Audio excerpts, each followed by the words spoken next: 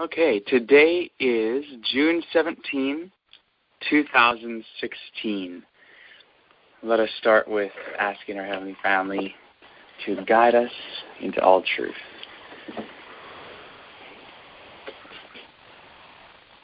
Heavenly Family, Todah, thank you so much for everything that you have been doing.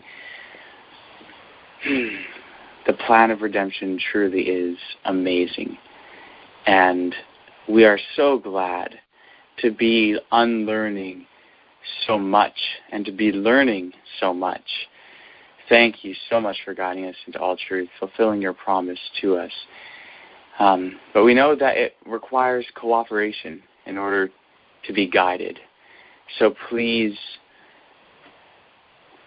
move upon us to cooperate with you in this meeting so that it can be the best meeting that it could possibly be. Help us to really be able to understand the principles of investigation, the principles of truth, the principles of righteousness. Bind us all together in love. Let us speak truth together. Todah Eloheinu.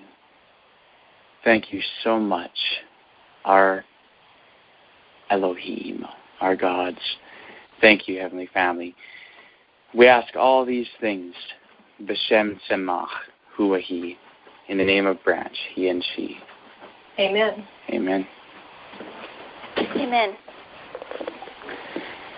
Okay, so I know that ever since the new moon, where we talked about the various creation accounts throughout Scripture, that, you know, it's been really changing how we look at things, and that, and also the authorship of the Pentateuch. There's been a lot that has gone on to change our thinking. And so I understand that there may still be more things that people want to discuss in regard to those things. Also, all of this does relate back to the community rule, which we're still in the midst of investigating. And it will be good for us to continue it, whether that ends up happening tonight or, you know, wherever our Heavenly Family leads with it. And then, of course, this Sunday is the Feast of Pentecost. So there may be comments or questions in relation to that sort of thing. So I wanted to ask, where are you guys at? Is there anything in particular that you need clarity on, or that you feel burdened to discuss in regard to things that we have been discussing, or what? Where are you guys at? Well, I have a question, and it's going to sort of be off topic, but somebody on Facebook was asking about the time of Jacob's trouble, and I wanted to know, do we have a video that I could watch tomorrow to kind of be brushed up on it so I can share some truth in regards to that with people? Excellent question. I'm trying to think, out of all the videos that we have, I don't think that we have a video study that goes through that in any sort of detailed fashion. The closest thing that I can think of at the present time is the audio version of the two deliverances, that's on the YouTube channel. And the two deliverances actually does address the idea of the time of Jacob's trouble very, very well. That might be the study that I would recommend above any others on that topic. So even though, if you wanted to listen to that, you could, even though I know it's not the same as watching a live study or a study with video and everything. And otherwise, you could just search for sections within the two deliverances that speak more directly to the time of trouble. Great. Okay. Thank you very much. Yeah, not a problem. And of course, connected with that, there is, a lot in the Four Carpenters study, but that's probably, I would imagine that would go beyond the scope of, what you're needing it for. But I thought I would mention it anyways, just so that if you come to a point in the two deliverances that you need extra clarification on, it might be found in the Four Carpenters. Okay, that's a good place to start. It's a Davidian group, and they don't accept the new, I guess I call them the new codes that came out from after Brother Hoddif died. And so he's asking me, he said, okay, so tell me, when is Jacob's time of trouble? And explain this and explain that, you know. Sure. Yeah, the two deliverances is so good in that regard. It really, for me, I used to be of the perspective, like, I think I know what group you're referring to, and I used to basically believe that the time of trouble was at the same point that they understand it to be, and there was certain statements by Victor Hoddif that really made me think that was the case. And when I met Doug, that was one of the things that we talked about, and he was able to show me, hey, actually, you know what? It's not when I thought it was. And the sermons, Victor Hoddif's sermons that were published by Florence in the symbolic codes after Victor Hoddif's death do go through it quite clearly. And I know that people reject it. I used to basically reject those symbolic codes as well. But, the branch message does show it clearly. The two deliverances has a lot that can be very helpful. And then another thing that I will briefly mention is that Jeremiah chapter 30, verse 7, when it talks about the time of Jacob's trouble, one of the keys is just the fact that the context of it absolutely shows the time frame to which it applies. And let me just see, I have some other references that I can give you that may help with that. Okay, yes. It's verses 7 and 8 of Jeremiah 30. Alas, for that day is great, so that none is like it. It is even the time of Jacob's trouble. But he shall be saved out of it. For it shall come to pass in that day, saith the Lord of hosts, that I will break his yoke from off thy neck, and will burst thy bonds. And strangers shall no more serve themselves of him. Okay, so here, notice going from verse 7 to verse 8, it's, okay, the time of Jacob's trouble, it will be so great, and but he shall be saved out of it. And then verse 8 continues and explains why. It's saying, because or for it shall come to pass in that day, saith the Lord of hosts, that I will break his yoke from off thy neck and burst the bonds. So the question is, oh wait, the deliverance of Jacob, just according to these verses, the deliverance of Jacob from the time of Jacob's trouble is from the yoke of someone. Someone's yoke was on his neck, and someone had bonds on him. So the question is, okay, well, what yoke is this? Who is this talking about? And Isaiah makes it so plain.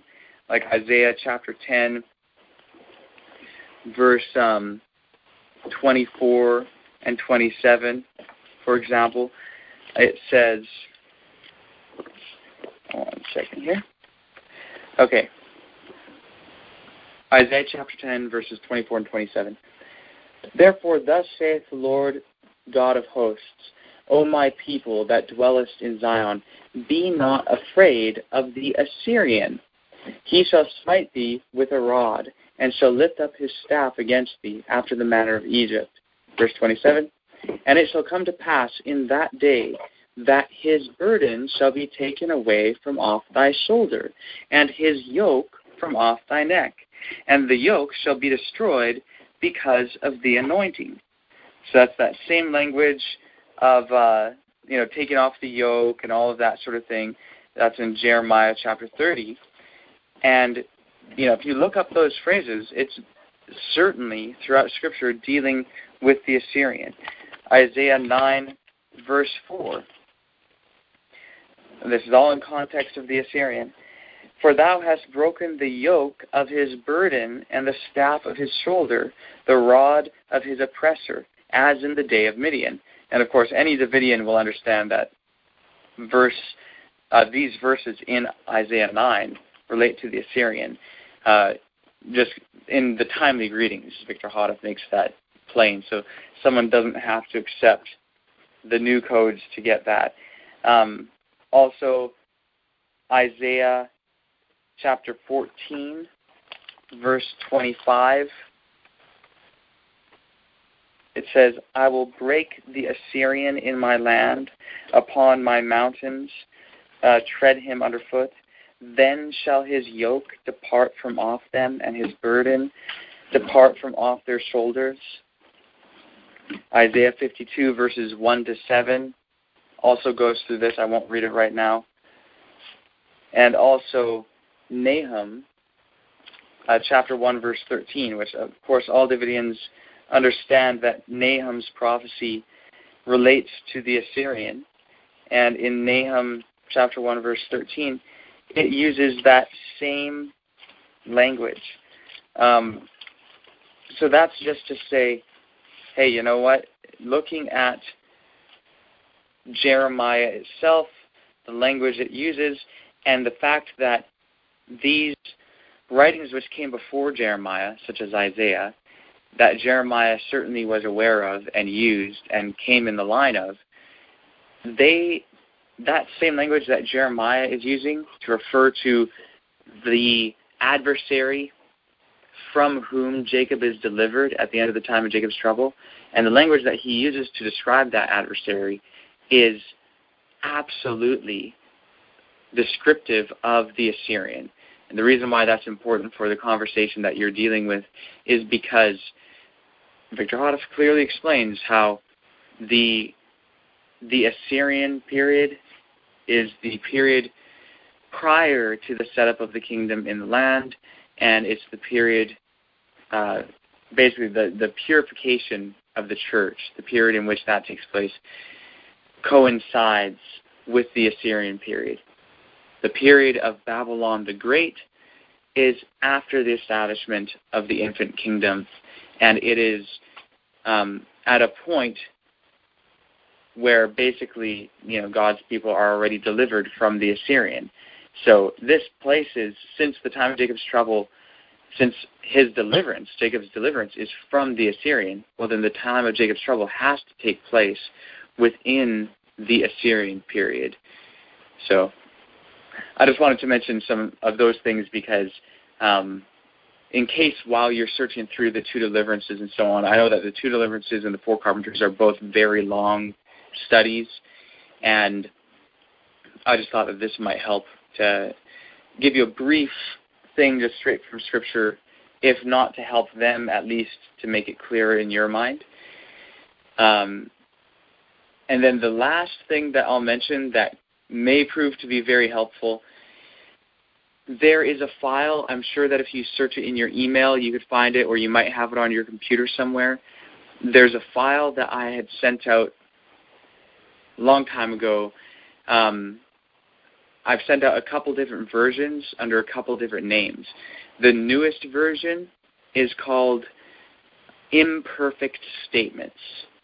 So if you find a file on your computer called Imperfect Statements, that is a collection of page after page after page of statements from the Rod primarily, but also within the Bible and Ellen White's writings, that show apparent discrepancies and the principles that kind of work with this. And the reason why that's a good file to have on hand when talking to Davidians is because Davidians, such as myself in the past, I was very much in the mindset where, I had a really hard time with Victor Hoddeth having anything in his writings that was imperfect. And, when I would read something, there's Victor Hodeff, he talks about the resurrection of Daniel 12 taking place in I believe he says it's in the 6th plague of the 7 last plagues. That's what he said in Shepherd's Rod Volume 1, I think primarily Volume 2. And later in the Time of the Greetings, of course, he taught that it's before the close of probation. And so I looked at that, and I had such a hard time. It's like, hey, this place, he says, it's here, and even in Shepherd's Rod Volume 2, the way that he words it at some point, I think he even says, not before the close of probation, something like that. So it seems like such a direct contradiction. And I had such a hard time with that. And so I ended up finding a way to try and harmonize the rod. And I ended up believing and promoting that basically there's going to be a special resurrection before the close of probation, and then there's also going to be a special resurrection after the close of probation in the 6th plague. And I had all these statements that I used to prove that, and it was really just my private interpretation based off of my meager effort to harmonize these discrepant statements. And unfortunately, as a result of me doing that supposed harmonization and promoting that, there are others who ended up taking up that teaching, and in Davidia, there are people still teaching it now. So if I had just refrained from my efforts to try to harmonize and ending up privately interpreting, that would be one less Davidian teaching out there. And unfortunately, it's there. But I mentioned this to say it really was, it made a huge impact on me when I recognized, Victor Hodeff did not always say everything in the perfect way. And he himself said this, but I didn't like that at the time. But he himself said this, and those sorts of statements are in that file that I'm talking about, the imperfect statements file. And he's very clear. He says that not all the contents of the rod were dictated by an angel.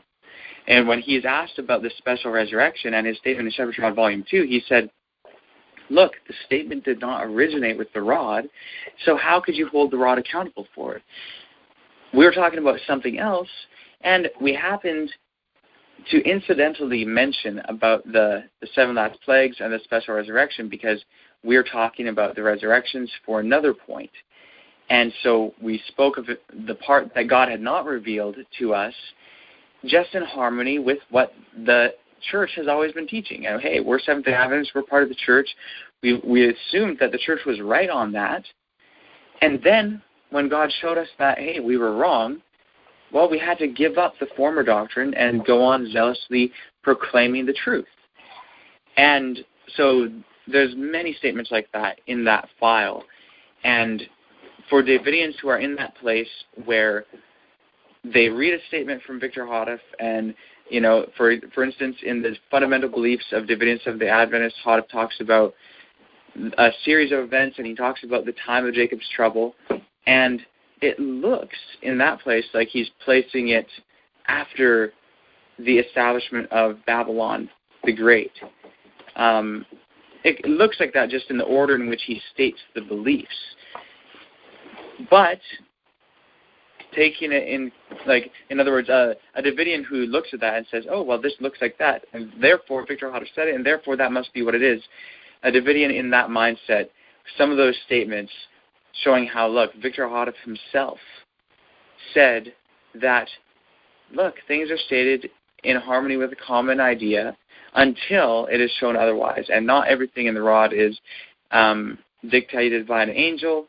And he talks about Ellen White even being wrong on which day of the feast the wave sheaf was offered, and things like that.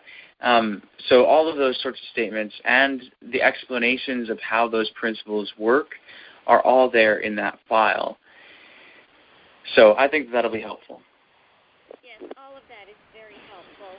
What I'm noticing in Davidia is that, and I've been there too, so, I'm not just pointing a finger because I was there at one time too, is that we do try to harmonize all these things, and we see X over here, and we see X over here, but they don't seem to add up.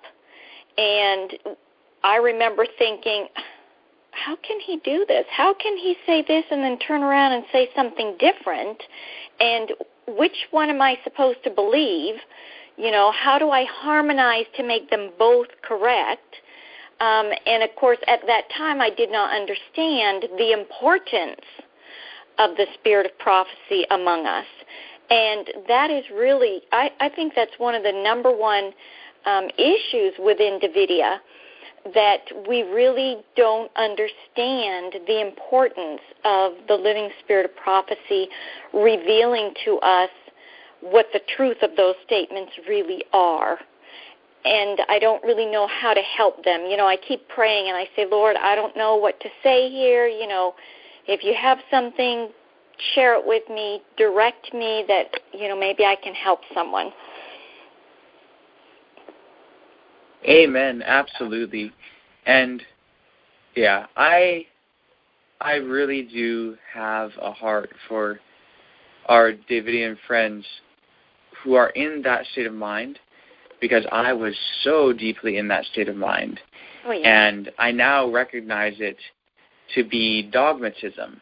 And I didn't recognize it as that then. I didn't understand. I was just in the state of mind. And when you're in that state of mind, it's actually very closed, but you don't recognize how closed it is.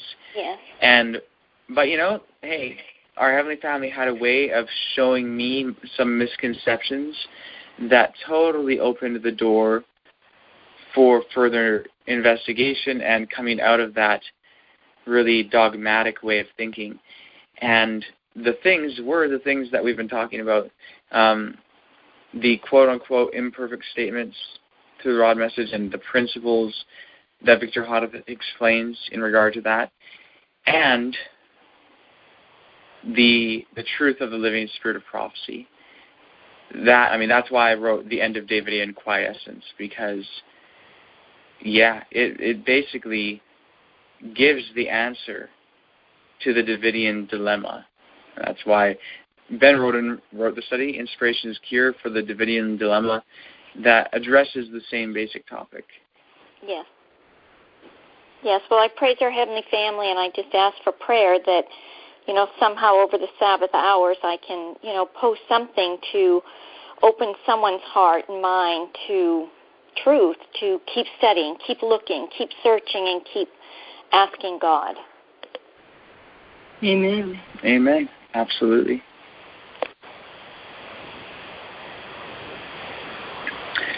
So I know that for some of you here on the call, if you are new to the rod message and all of that, I can see how, me explaining the things briefly that I did and pointing Rebecca to a couple places to look, some of it may be, kind of like, what's that all about? The Assyrian and this passage and that passage and the yoke. And, if you haven't really studied those things out, I can see it being confusing, or at least just you're kind of left in the dark. Well, what exactly was that about? But I just recommend a good place to start is reading the 2 Deliverances by Doug Mitchell, and then also Victor Houghton wrote a track called Warn News Forecast. It's track 14, where he goes through Nahum's prophecy.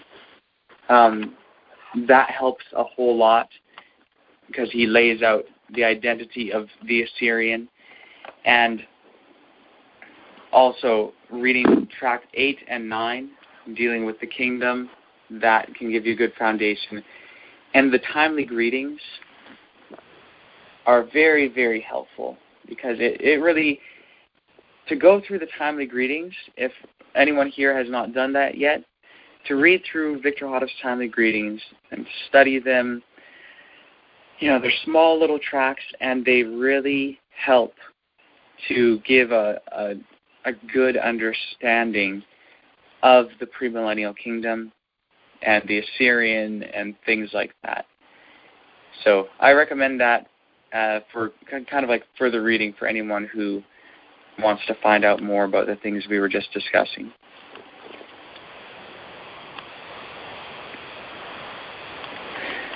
Okay, well, are there any other questions or comments?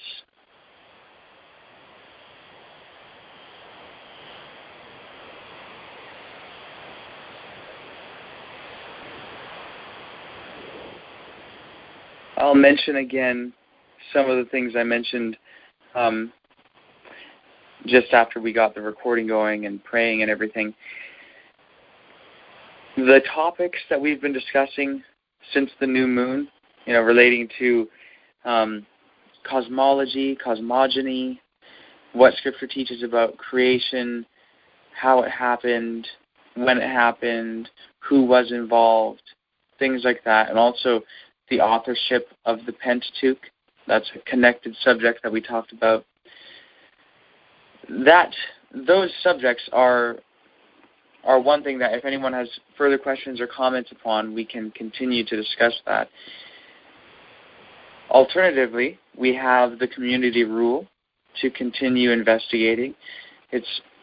I'm sure everyone by now can see that the community rule is an extremely important text. And we will definitely need to continue investigating it, whether we do that tonight or continue that tomorrow night or Pentecost or next weekend, wherever Heavenly Family needs, or wherever they lead. But it is important for us to investigate that. And then also we have Pentecost this Sunday, and people may have questions about Pentecost or comments or different aspects that they've been thinking of. And so those are some suggestions. And, of course, if anyone had something else, like Rebecca's question here, I think was an excellent question. I wanted to suggest those topics, and does anyone have any thoughts about what we should do? Obviously, if no one has anything to talk about in regard to the first aspects, the authorship of the Pentateuch and scriptural cosmogony, then that leaves us with either discussing Pentecost or the community rule. Well, I think that since Pentecost is Sunday, we probably need to at least get an idea as to how to keep it, if there's anything in particular we're supposed to do or anything like that. Wonderful. Yeah, that sounds like an excellent idea. So Heavenly Family, guide us as we discuss Pentecost a bit. There's a lot to Pentecost, and in studying the community rule over the past several months, I've seen that Pentecost is actually more important than we realized. And of course, in the branch message, there's actually a lot written concerning Pentecost. So in the branch message, the things written concerning Pentecost really tell us more so about the meaning of it. What's the idea of Pentecost? What is it about? Without so much going into the details of how to actually observe the feast, who does what. The community rule with the covenant ceremony goes into some more detail as to how to actually observe it. But as we have spoken of recently, we won't be having a covenant ceremony this year because the community rule needs to be studied out more. But that may be the primary distinguishing thing about Pentecost, taking oaths. Shavuot, it can either mean weeks or oaths. And it potentially means both. It could be, from the very beginning, a double entendre. And if that's the case, then really the way that we're supposed to keep the Feast of Pentecost is by taking oaths. So that's very important in its own right. Other than that, there are things about Pentecost that we can say, general guidelines or rules as to how to keep it. I'll read the passage from Leviticus 23. I have a question. Okay, sure. I'm really surprised that I'm not even remembering this, but wasn't it on Pentecost that Christ and the Holy Ghost were betrothed? Yes.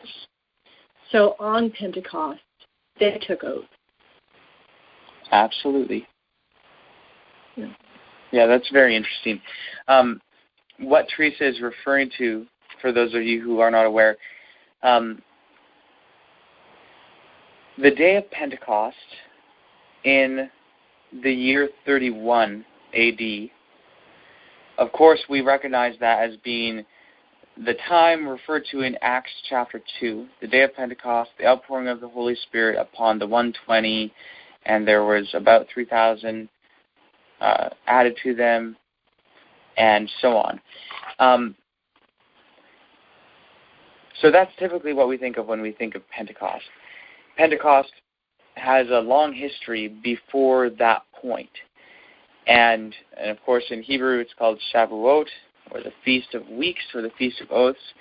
And there's a lot to this. Now, here's the thing. Ellen White actually talks about Pentecost 31 AD. And she explains how on that day, that is the day that Christ was inaugurated into his mediatorial kingdom. That is when he was inaugurated as high priest in the antitypical heavenly priestly system.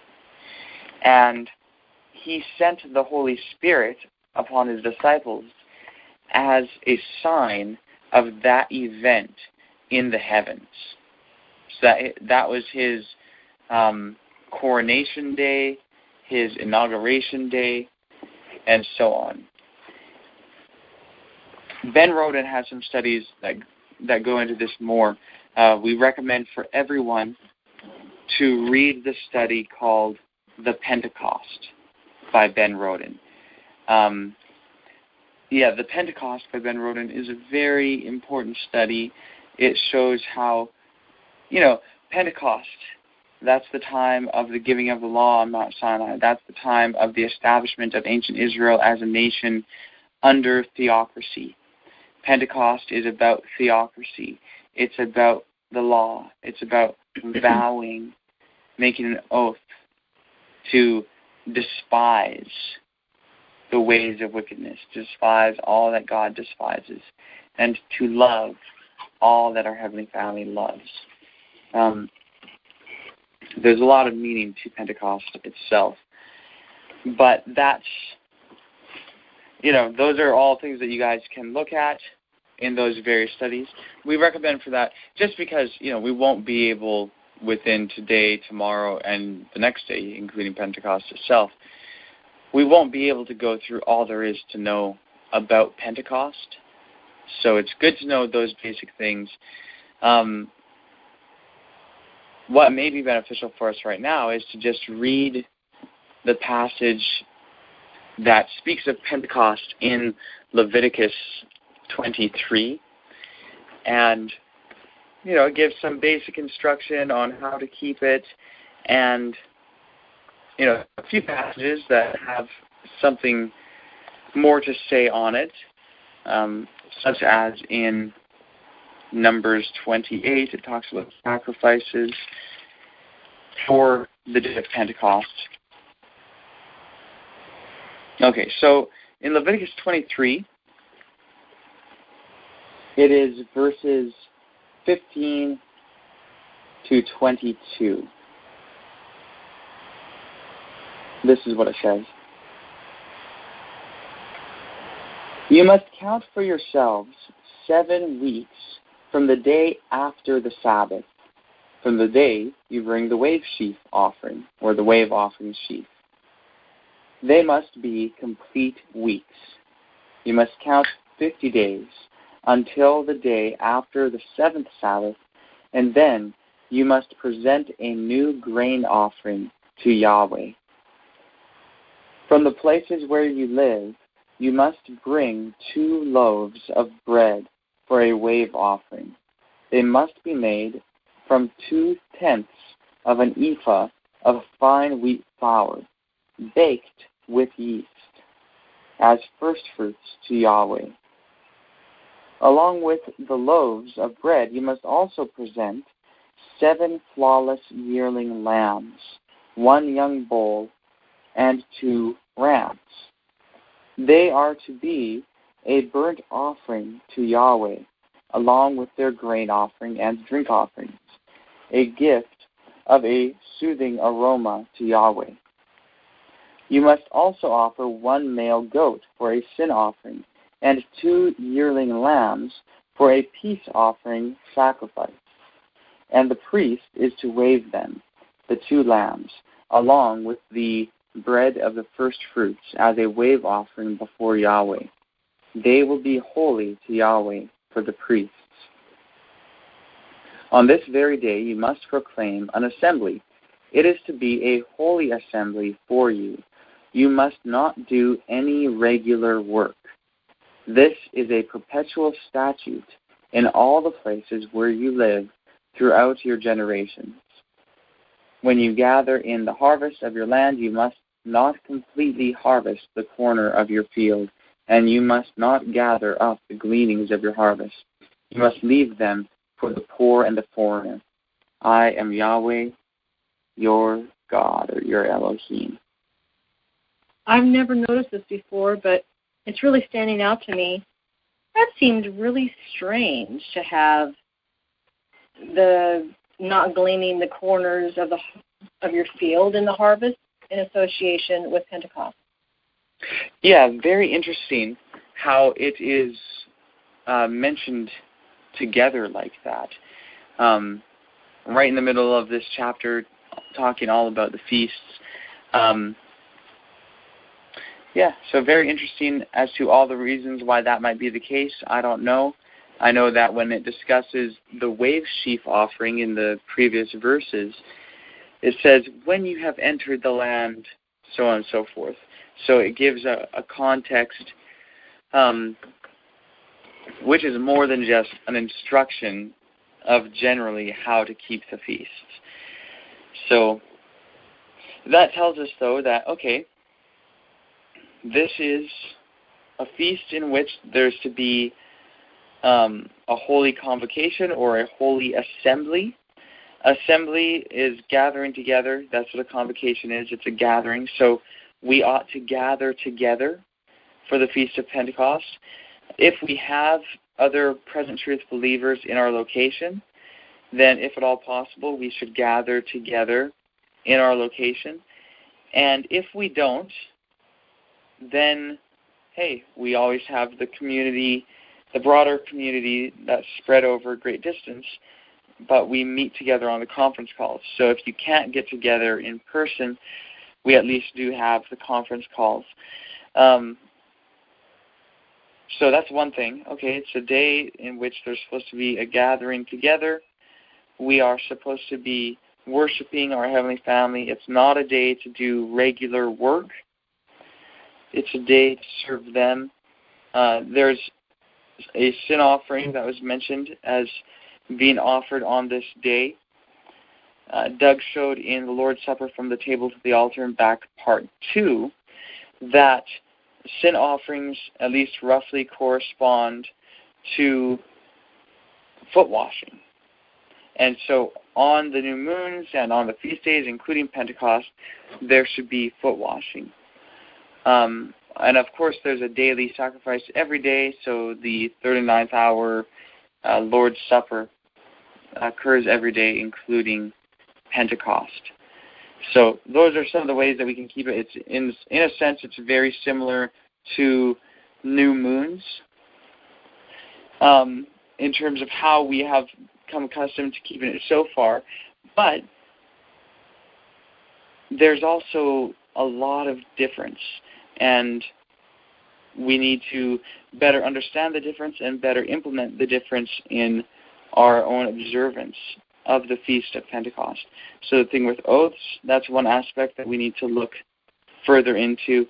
And also, if that's really the emphasis of Pentecost, oaths, making oaths, entering into a covenant, then that basically distinguishes it from the new moons, because that isn't a point of focus on the new moons. The new moons are about the fresh revelation. So all of these, of course, are important aspects. Are there any comments or questions on any of that so far?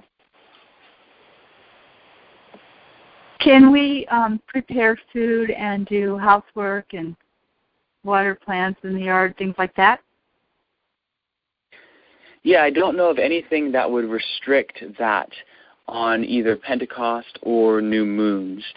It doesn't say no manner of work. It says no servile work or no regular work, as it is in the NET.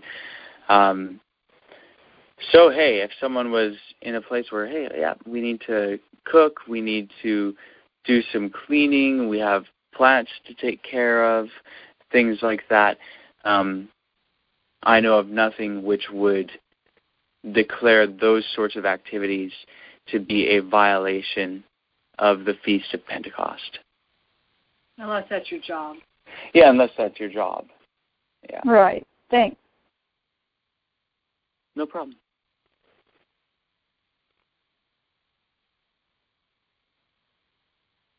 Okay. There is something else that this reminded me of, and I actually just went and grabbed a book. We won't be going through this in detail, but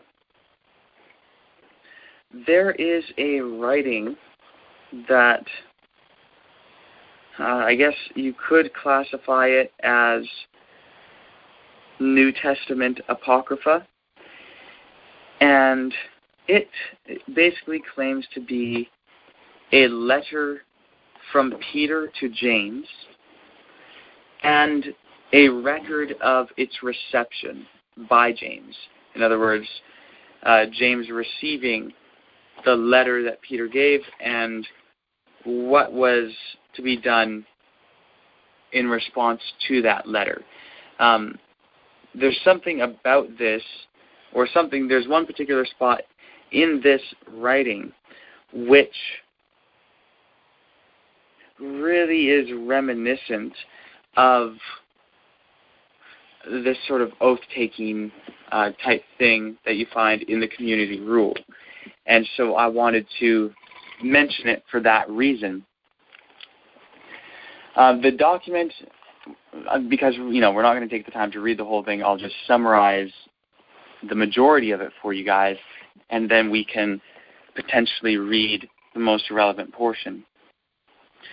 So basically the letter is Peter writing to James and explaining how he has these books of his teaching or scrolls of his preaching, and he is sending them to James, but there have been so many people, Peter's saying, look, there's so many people who have been misinterpreting the things that I've been teaching. People try to say that I am teaching things, teaching a lawless doctrine, or they take my teaching in such a way that makes it seem to promote doing away with the law of Moses and all of that. And then they use that to promote their teaching of doing away with the law of Moses. And in this letter, Peter says that he is absolutely against such an idea, that he totally believes the law of Moses, it's still relevant and all of that. But because of this horrible misinterpretation of his writings, and knowing that, hey, this happens to him while he's still alive, and he mentions how, people are telling him, oh, this is what you really meant. And he says, okay, so you're telling me that I know what I meant more than I know, or you know what I meant more than I know what I meant. So he's kind of dealing with this whole thing.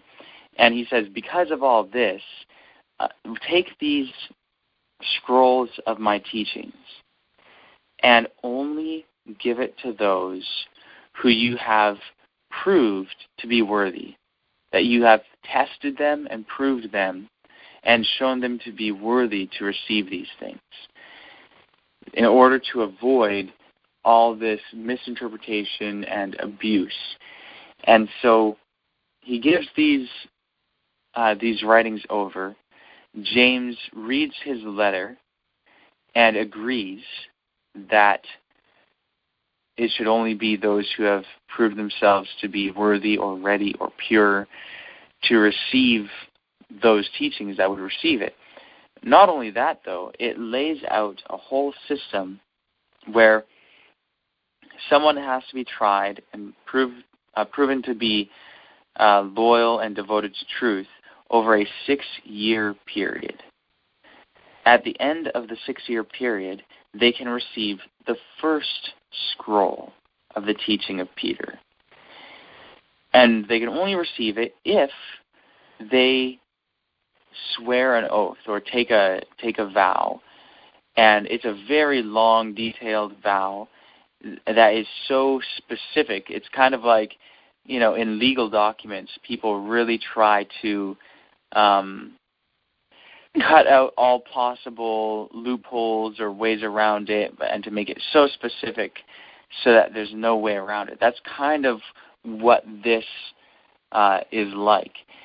So James recommended a vow for people to take, and he spoke to the elders who were there in Jerusalem with him.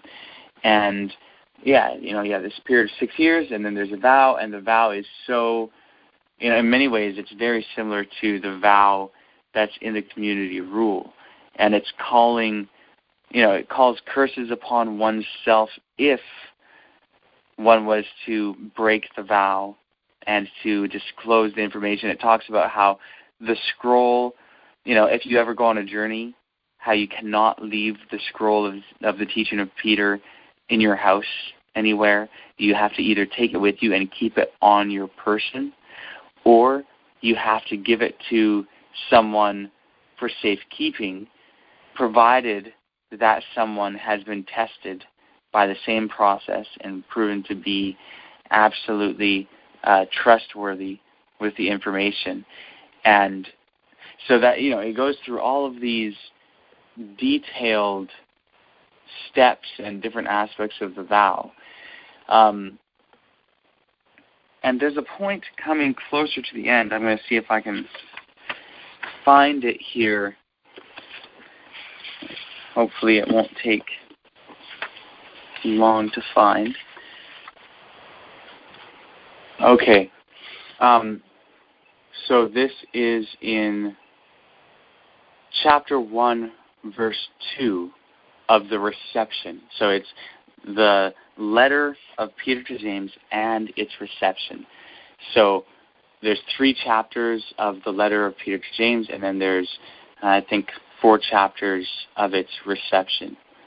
And I'll just read you this first part, and you'll see how it talks about an oath. Okay, so this is the reception.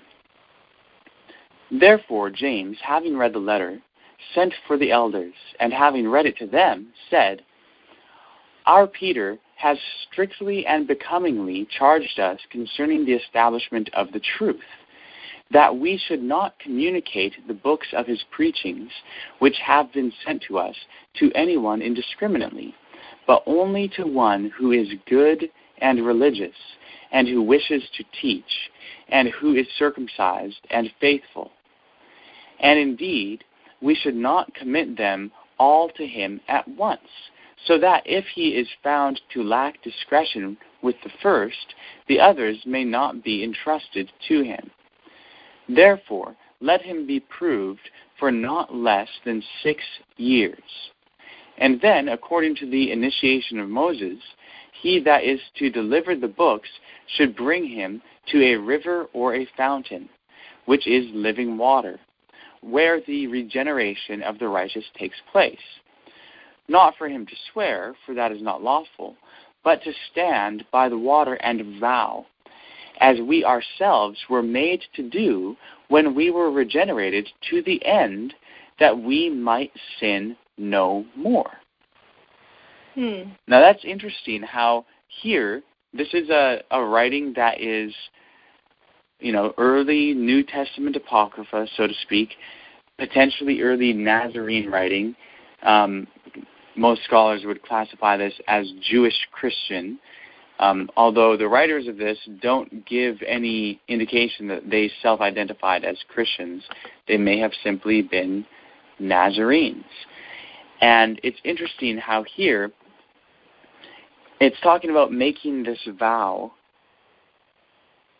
concerning the writings of Peter, and it likens it to the vow, at least in some regard, it likens it to a vow that someone would take right there with water. Again, this is connecting the idea of immersion or baptism with it, ritual purity. They would basically go and vow as they did when they were regenerated, and they vowed to the end that they might sin no more. Well, that's what the vow of the community rule is all about. So this seems to be pointing back to a vow that all believers would take at the time of their baptism, which is when they would enter into the community. So you have some sort of entering into the community ceremony, and it includes not only baptism but a vow. And the vow is to the end that they might not sin, to the end that they will sin no more. Well, that's what it is in the community rule.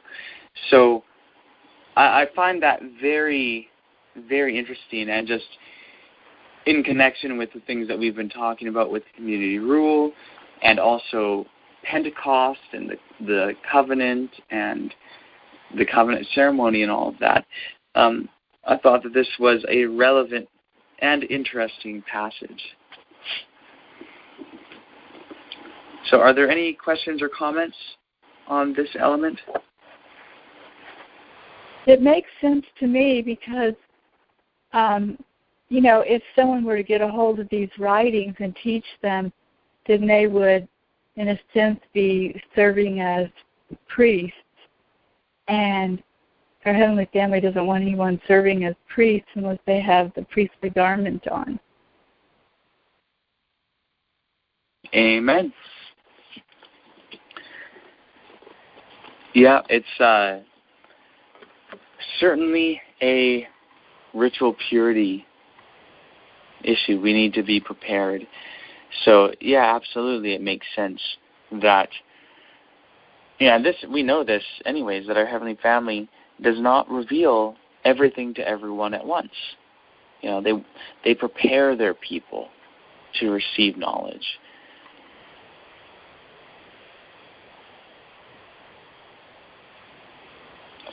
Any other comments or questions, whether in regard to these particular aspects or Pentecost in general?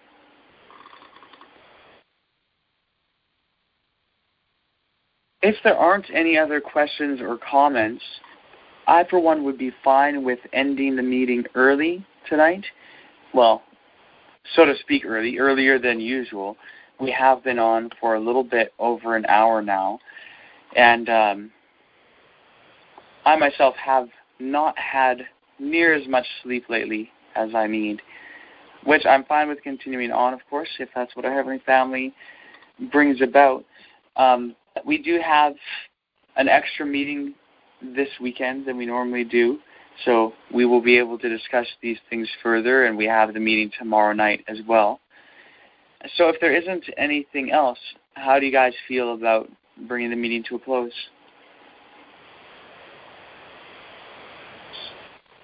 I'm fine with that because I'm fairly tired myself. Yes, I'm good too. Okay, wonderful. Would someone like to volunteer to close with prayer? I will. Dear Heavenly Family, we just thank you so much for the Sabbath. We thank you for what the Sabbath represents, the resting from self. We thank you, Sister, that you show us these truths so that they can set us free from sin and death. And we thank you for this weekend, this Pentecost, this Feast of Pentecost coming up Sunday. We ask you to prepare our hearts so that we can benefit from what we're going to be discussing to the max. And I just thank you for this fellowship, and thank you that you do lead us on step by step as we're ready to understand things. I ask that you would bless us all with a good night's sleep and give us a wonderful Sabbath day. I ask these things and pray in the name of Branch, he and she. Amen. Amen. Amen. Amen. Amen. Happy Sabbath. Good night. God's blessing. Yes. Happy Sabbath. Happy Sabbath. Love you all.